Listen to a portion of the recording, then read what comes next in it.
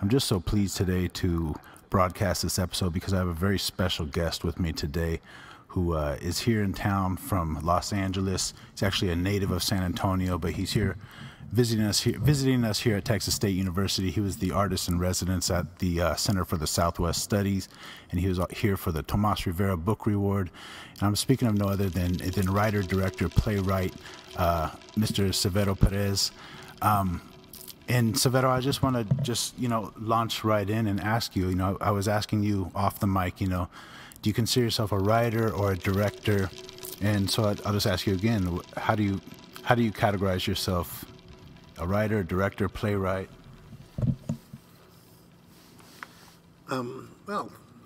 Very nice to talk to you, Isaac. I began writing when I was about 13 years old, and I was, since I'm 74, I bridged several kinds of technologies. When I was a little boy, there was only radio.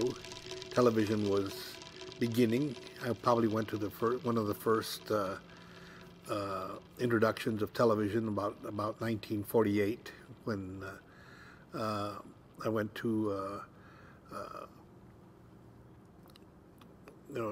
Alamo Stadium, where they had a basketball court and they had television monitors. So I got to see television in San Antonio for the first time. But there was radio at that time, and there was radio programming very similar to what now is television programming. There'd be, dramatic programs. And there was some, that I listened to regularly. The Lone Ranger, Sky King, Sergeant Prescott of the Yukon, so when I was 13, I was writing radio plays. I had no idea what I was going to do with them. It was just something that I did and took them to school, and the teacher would look at them and hand them back, and that was about it. They had no idea how they could help me, and I didn't know what I was going to do with it. But I kind of continued to pursue it. It's kind of something in the back of my mind that I really wanted to write. Why did I do that? Well, I had a certain feeling about writing that on that page I had complete control over the world that I created. And in my own life, I had very little control over the world around me. So it was a small amount of empowerment, sort of creatively involved in something. As I got into high school, I got nice compliments from teachers telling me I wrote nice essays.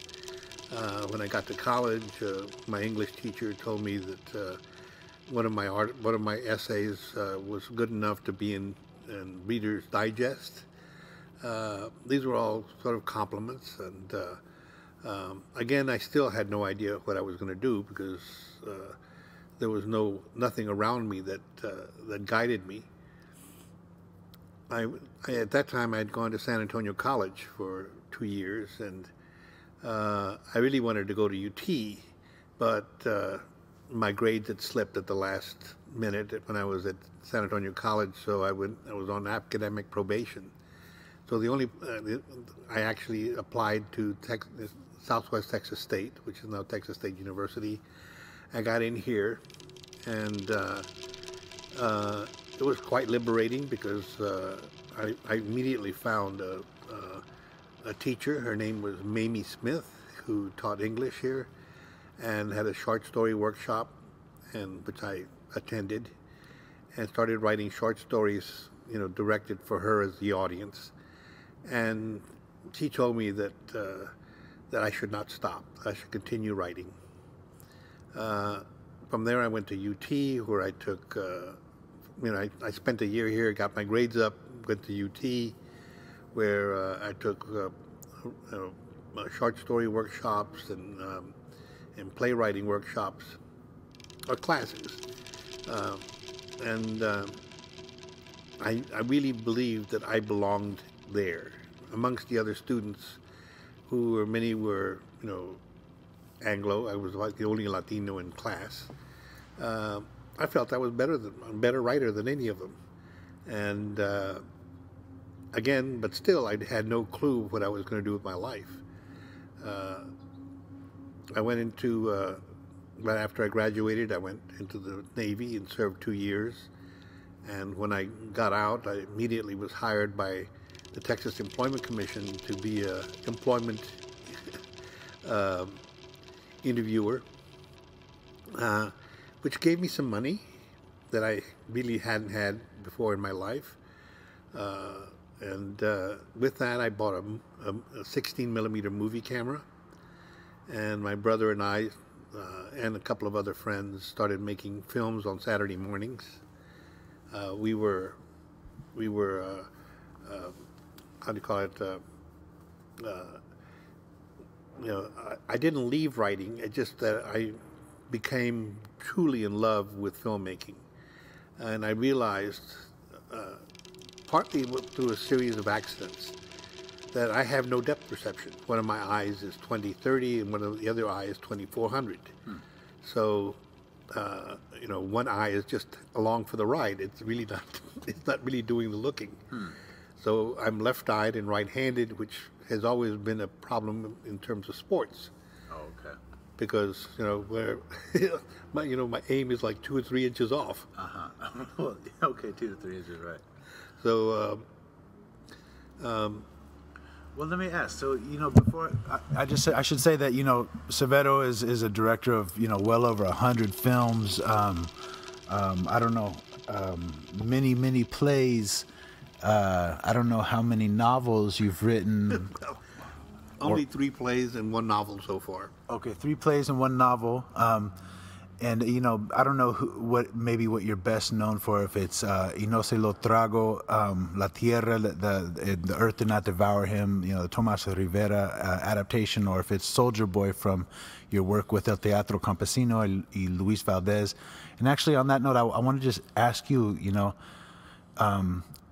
what was growing up in San Antonio in the 40s and the 50s? What was that like, and what did your parents do for work, and were they educated, and what was your family life like in those days? Well, I had a really great childhood. I mean, I had wonderful parents. My father was a World War II veteran. He was part of the 36th Division, which was one of the most battle-tested groups in the Second World War. He saw action from Salerno all the way to Berlin. He came back. The thing is that my father was a very sensitive man, a very intelligent, sensitive man.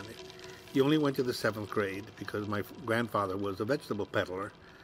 And as far as my grandfather was concerned, if you can read and write and add and subtract, that's it. That's all you need to know in life. That's all he needed to know. So as far as he's concerned, that's all anybody needed to know. My mother was from a family of people who were Carrancistas. They had left Mexico during in 1921 when Carranza had been assassinated and the family had to leave the country. My grandfather on that side of the family was a blacksmith, a gunsmith, a silversmith. He made knives and things like that. So certainly somebody that the enemy faction did not want, around, because of course the fact that he could repair guns and like that. So in a certain sense, I have relatives on my mother's side that never married because they would have had to marry below their station. And my mother saw this really handsome man and decided to take a risk on him, and they had a fantastic marriage that lasted until they both passed away. I mean, it was they loved each other extremely. Did you have any siblings? I have a brother. I have 2 brothers and a sister, but I'm the eldest. My mother did wonderful things for us. The most marvelous thing she did for me was that she would read to us every night a chapter from a book. So, you know, it was, you know, I fell in love with Mark Twain, so I went to the library and picked up Huckleberry Finn, Tom Sawyer Detectives, Tom Sawyer Abroad, you know, and many other books. But she would read those books to us, one chapter a night. And it was just magical. I could still hear her voice, you know, filling the air as she created these stories. And to this day, I still have a vision of Huckleberry Finn that is seared in me, and you know, the moral crises of the book and those kinds of things have really impacted me. It created a creative mind, which I felt was that, well, radio did as well. But my father worked at Kelly Field until he retired. As I said, he only went to the 7th grade, but he wanted me to be a lawyer, and it turned out that well, I wanted to be a writer more than a lawyer, so I pursued that. And very interestingly, you know, not having any mentorship or anything like that, I decided that a writer needed to know about everything. So history is about everything. So I decided to major in history. I did have a minor in English, but I'm glad I made that choice when I was 17, because I've used my research skills that I learned in college, you know, ever since. And also, you know, I became very interested in contemporary politics and contemporary history and like that, which I think just informs all of my work. So you graduated with a bachelor's degree from UT Austin? Yes. In American literature and American history and a minor in English, which was really creative writing. And at that, was it after you graduated college that you bought the camera, and you and your brother, y'all started making? Yes, that was after I got out of the military. After the military. And like, so what were those early films like? What would y'all be actually making? Well, it was just little stories that we would make up. We what was that? My first film was about 14 minutes long. It was kind of a day in the life of a stoner. Very experiential. Well, I actually finished it, and I put sound on film. So I sent it to a fellow in Dallas who was putting together something called the New American Cinema, and it toured the state as the Texas Underground.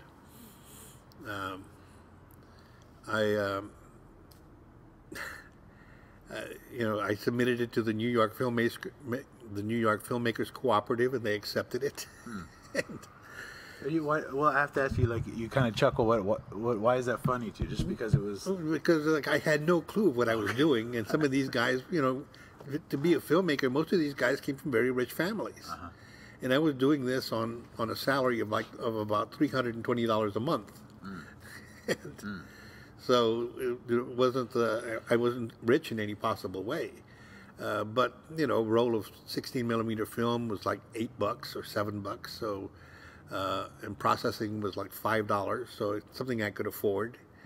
I would edit the original film, and we made a bunch of little films like that. Most of them were just experiential. I mean, just movement, going down the highway and shooting things, you know, on the road, so that you had things weaving in and out, or watching how telephone lines will blend and move and blend and move. So those kinds of things were just fascinating to me. So I did a lot of that. At a certain point, I got involved with a documentary. I did documentaries here in town. I'm hired by a production company. I did television commercials with absolutely no training, no idea what I was doing, except that I had a pretty good idea how to create, images in focus and, exposed correctly. So I did Village Casuals. I did 4 commercials for them. I did commercials for Lay's potato chips. I did a commercial for Whataburger. This was all here in Texas. All here in San Antonio, yes. San Antonio. And then we did a documentary. I mean, by we, the company that I was involved with, did a film about a freeway going through Almost Park in San Antonio. And Almost Park was one of my favorite places in San Antonio. It was really an exquisite little park. Had a stream going through it, a bunch of oak trees and pecan trees. It was kind of river bottom property, and nobody wanted to build there because it was also kind of like a floodplain. So it was really beautiful. And this freeway was going to go right through the middle of it. So I was the cinematographer, and that's being kind of fancy because I'm not skilled enough to call myself a cinematographer. I was the cameraman on that show. And the show was then shown on primetime television in San Antonio, and the mayor, Mayor McAllister, came on right after and rebutted the film. Really? Yes.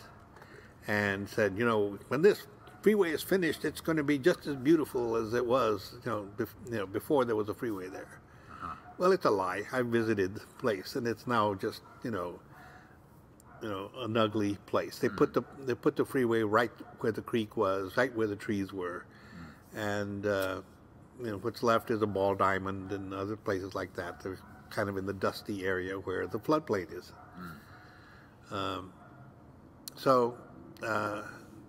But after that, no ad agency would hire me.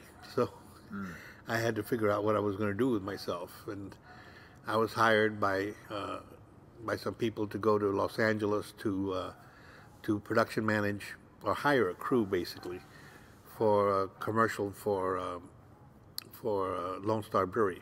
So at this point, are you, even though you're doing a lot of creative and kind of experimental things on your own, and with your friends and your brother, you're being paid to do kind of professional commercial stuff, and actually they hired you to move from San Antonio to Los Angeles to work on this project? Well, they hired me to go to Los Angeles and hire a crew to bring back. Okay. Yes, not only was I, the thing was, not only was I being hired to do these commercials, I was actually also the salesman. Oh, really? Yes, I was the one going and pitching the projects to the ad agencies that we could do these things. And since I had a fairly good idea of how to do them, I mean, it was really low budget kind of things.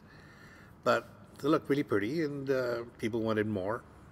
But after that documentary for the Sierra Club, as I said, nobody would hire me locally to do work. So when I had a chance to go to Los Angeles to get a crew together, which I did, and we shot it was a 1-hour television special for Lone Star Brewery, starring people like Jose Feliciano, Vicky Carr, Trini Lopez, and I realized if I really wanted to be a filmmaker, I needed to be in LA and not in San Antonio. So you have the film bug. You're still a writer. You have this rich childhood of your mother's influence and the radio and supporting family, and now you got the film bug, and you want to. At this point, when you're in LA and you're saying, okay, I want to be a filmmaker, are you thinking you want to make feature-length films, documentaries, or what did you want to do?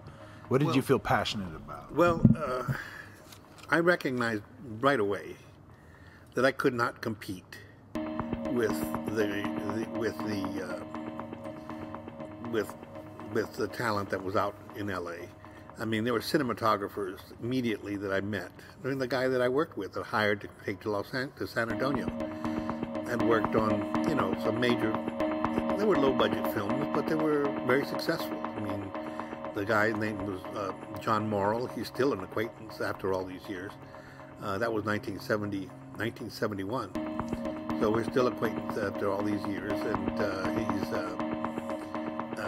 he became a teacher at USC in cinematography. I mean, a really knowledgeable guy about cinematography. I mean, I realized that I was not in his league. I said I was a cameraman. I could, push the button. I could get the focus. I could get the correct exposure. What separates the difference? Is it knowledge of lighting and different lighting, the chemistry of photography, the physics of light, and all of those kinds of things that just go way beyond anything I understood about it. I met an editor who had an Academy Award nomination, so I had no, I knew how to glue two pieces of film together, but I was not in his league. But there was a job for somebody who knew a little bit about everything, and that was a production manager. And I began as a production assistant, and immediately I was hired as a production manager. I knew all about the rental houses. I knew all about equipment. I knew about, I've always, at that time, I was really pushing myself to be as excellent as I could at what I was doing. And, bringing shows in on budget, knowing schedules, knowing budgeting, those kinds of things, which actually separated me from the film students, because somehow they didn't learn about those kinds of things. They were kind of more heady, thinking about art and films, while I was involved in strictly about what does it cost to make a movie. At a certain point, I worked on the feature film Executive Action as a location manager. And again, I had no idea what I was doing. I was brand new to Los Angeles, and I'm trying to find locations that look like Dealey Plaza and, where Kennedy was assassinated. And I'd never been to Dallas. But I got away with it.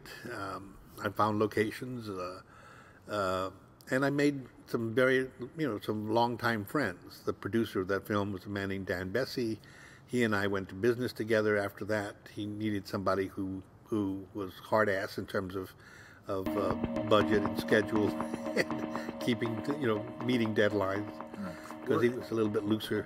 Were you when you're working on these projects? Are you actually managing a team of people? So like when you say, hard and keeping online, is it just keeping yourself online, or you got to keep other people on? Well, basically, most of those people were professionals, so they knew what to do.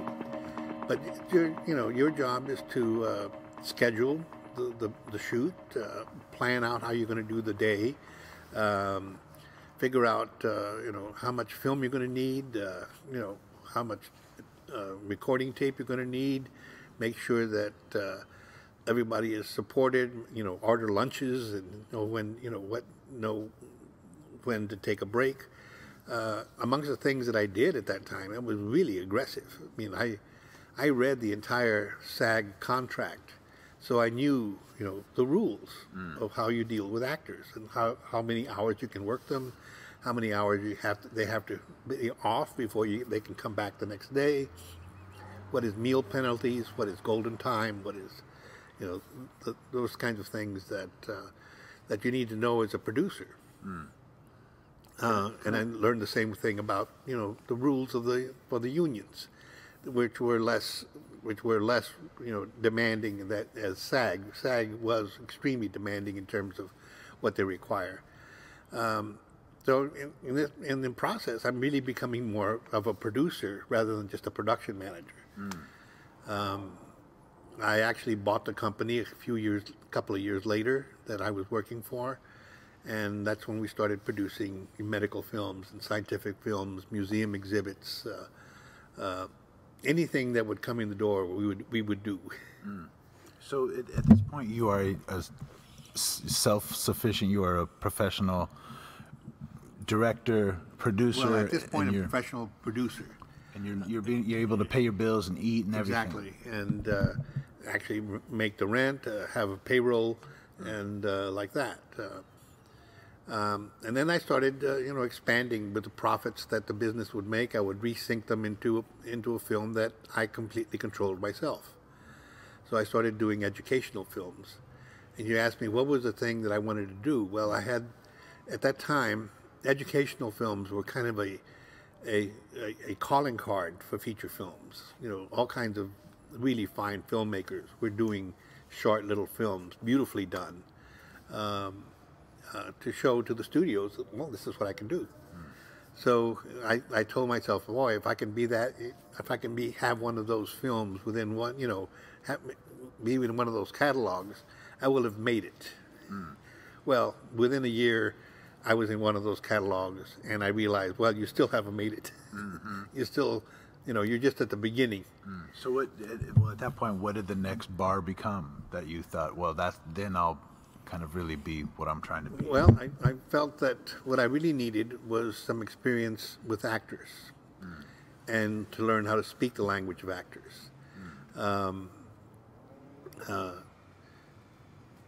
I found that most film students had no clue how to speak to an actor. And, well, there were acting classes all over Hollywood. I mean, with some really, really brilliant people. So I started taking acting classes. Not to act, but to know how to speak to actors, know how to help them get to where they need to be as an actor. And so that was enormously helpful. I then wrote a play that was seen by Carmen Zapata, who had her own theater company in L.A., and she wanted me to work for her, so I did. I translated a play from Spanish called Uprooted, Los Desarraigados in Spanish, a rather famous play in Mexico. Jose Arenas, I believe, is the author of the play. So I did the English adaptation of that play. It was really successful. It was seen by people at the Mark Taper, which was one of the big theater companies in L.A. It toured the state, as a play for Carmen Zapata's company. I then wrote a second play, which she wanted me to write, which was a disaster. Oh, really? Oh, it was terrible. It was terrible. Why was it terrible? What made Well, it terrible? because I had no clue about the play, and also because it was suddenly I had a co-writer, and which I had no intention of having, and so my lines were being rewritten, and any jokes that I had told had been struck, and things that they thought was funny were put in. My name was on it, but man, I didn't want to. I was so ashamed of it that I didn't want to be seen in the theater.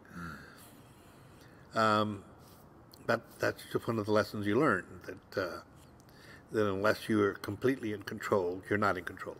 Well, can I ask, so you have this rigor about you, this kind of volition, this way of like getting things done. Would you attribute this, is this just part of your natural temperament, or is it from being the eldest child and waiting for your dad to come home and the responsibilities, or is it just you? Where does it come from? Well, people who might have known me as a child would wonder, where the hell did it come from? Because in fact, I was not that kind of person. I was not rigorous in terms of school. I just sort of went along. School was easy for me. I mean, all I had to do was read something once and I would remember it. So when I took tests, I would make C's, mainly because I never refreshed. I had learned the thing once and it was there. And I didn't care. Nobody pushed me to be more demanding of myself. But when it came to money, when it came to survival, I realized that you have to really pay attention. I mean, something can slip right by you, and suddenly you've lost $2,000 or $3,000, and that was just something I couldn't afford to do. So, just the discipline of it, that just the camera itself demands you to pay attention. You have to pay attention to the focus. You have to pay attention to the exposure. You have to pay attention to the composition. And those things, are demanding enough. So, and in all my years, I have never not delivered to a client. So that was my mantra, was that I wanted to continue making projects. I wanted to not only just please the client, make the client feel proud of the work that he commissioned me to do. And that he could have that they had a sense of ownership of it too. And so they became collaborators. And for many years, the same clients kept coming back. That's what basically kept me going. If I hadn't had that, I would have been really struggling.